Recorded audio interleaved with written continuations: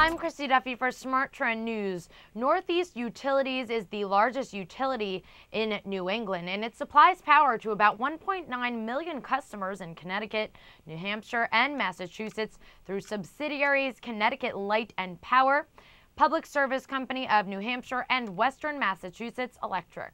The company's power grid encompasses about 3,100 circuit miles of overhead transmission lines and approximately 34,900 pole miles of distribution lines. NYSE Yankee Gas utility provides natural gas to 200,000 customers in Connecticut. I'm Christy Duffy for Smart Trend News. For more on this company profile, visit our website. That's tradethetrend.com. You can also find more company profiles on our YouTube channel, Trade the Trend.